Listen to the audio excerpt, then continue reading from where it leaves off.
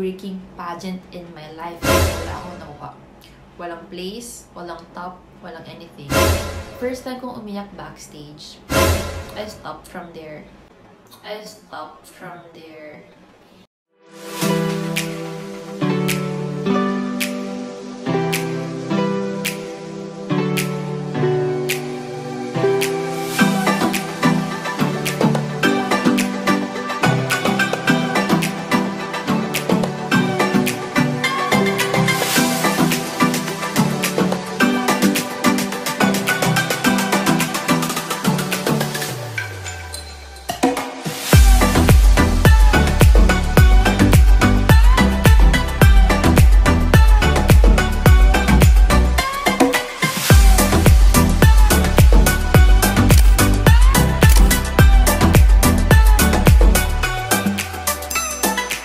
Talagang umiyak talaga ako, and I was really saying sorry sa family ko kasi, especially sa mama ko, like, kung alam nyo lang guys, andun siya lagi, as in lagi. Hinahatid sundo niya ako from La Union to Dagupan, may make-upan niya ako pag wala akong makeup artist. Actually, yung photoshoot ko na yan, siya yung nag-makeup sa akin yan, so I'm just really thankful. Siyempre, pumunta pa yung family ko all the way from La Union to Dagupan to watch me, tas wala akong nakuha. So, umiyak talaga ako, and really thankful kasi si Mama Rex, yung makeup artist ko nun, was like telling me na okay lang yun, anak, and stuff like that. Tapos yun, 2016, hindi ako nag-join. Nag-college na ako from SLU to Lorma. Nominate ako ng mga classmates ko sumali sa Miss Nursing sa Lorma. Tapos I was like, ayoko na. Kasi natatakot ako ma-reject. Natatakot ako matalo. Alam mo yun, parang feeling ko, oh my God, baka hindi ko kayanin. Wala na akong choice. So sabi ko, okay, fine. Nang mama ko, wag ko na lang isipin kung manalo or what. And I think that's the main point. So yun, nag-join ako ng Miss Nursing. Nung nanalo ako, I was like,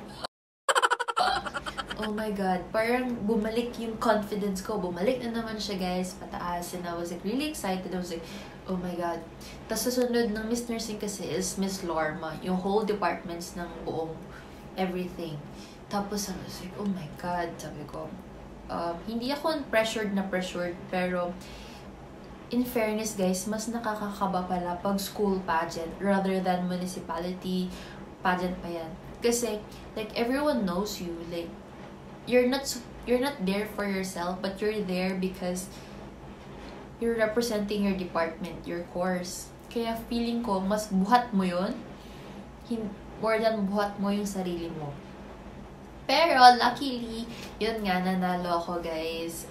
I won Miss Lorma 2017. Now, sa Ate Angel Molina, sabi niya sa akin, balik na tayo sa municipal pageant. And that's where I joined Miss City of San Fernando 2017. So, yun, sobrang, alam mo yung pageant na yun, sobrang saya lang niya, sobrang fun, sobrang lively. Ang daming activities na sobrang dami ko na-enjoy. Hindi ako nag-title. I was the second crown is the Miss Barangay, City of San Fernando. And guys, sobrang sayo kasi nanalo ako ng Best in Swimsuit. Tapos, biglang tumawag sa akin si Ma'am Matet. She's in charge of the tourism office San Fernando. Sabi niya sa akin, do you want to join a national pageant? Why me? Why not training? So sabi niya, no, kasi mayroon siyang provincial pageant. Ikaw na lang ipapresent namin sa nationals. It's the Miss Tourism Philippines. Sabi ko, oh my God. Sabi ko, nationals? Sabi ko, kaya ko ba? Kaya sobrang, oh my God. Yung Miss Tourism Philippines, sobrang na-enjoy ko yun. Though sobrang hectic niya. Everything, si Mother Rex, yung handler ko doon. Siya yung makeup artist ko. Yung gown ko doon and everything. Puntahan namin yung buong lugar ng San Fernando para ma-promote namin yung tourist spots natin sa San Fernando. And sobrang amazing niya guys. Sobrang ganda. Nakapunta ako ng Camarines Norte. Sa Manila ako lagi. Tapos pa ba? Zambales. Ilocos Sur. Napuntahan namin lahat yan. Basta ang dami namin napuntahan places ito sa buong Philippines. Which is sobrang saya. Pero, ang dami kong natutunan doon. Hindi ako nanalo sa pageant na yun. I was only top 16 sa pageant na yun. Though, sobrang na-enjoy ko yun. And I'm really thankful for the City of San Fernando for like entrusting me. I'm out of words kasi, oh my God, sobrang thankful ako kasi pinili nila ako para mag-represent ng province na to sa national pageant, diba? So, after ng rain and stuff like that, bumalik na ako sa school. Tapos, yung head ng Miss Tourism Philippines called me. Sabi niya, do you want to join an international pageant? Guess what, guys? Sa Korea! Sa Korea, guys! Tapos, sinabi niya sa akin, it's like a month in Korea. I was like, shocks! Oh my God! Yes! Deep inside, yes. Pero sabi ko, paano yung studies ko? Sabi ko, oh my God! Although I'm taking only minors at that time, sabi ko, oh my God, sayang yung studies ko. And then I told my mom, shockingly, sobrang supportive niya. Sabi niya sa akin, you can always go back to school, but you can never go back to that opportunity. Which is for me true. Pero sabi ko, oh my God, paano yung school ko? Ngayon, yung school ko, hindi nila ako pinayagan may excuse sa mga classes ko, which is really understandable kasi it is a month din naman. So, tinuloy ko yung international pageant na yun sa Korea. I stayed in Korea for a month, guys. Puro kami fashion show, photo shoots, travel to Jeju Island, travel to Yasu, we went to 5 or 6 cities yun eh, as far as I can remember. And I even spent my birthday in Jeju Island.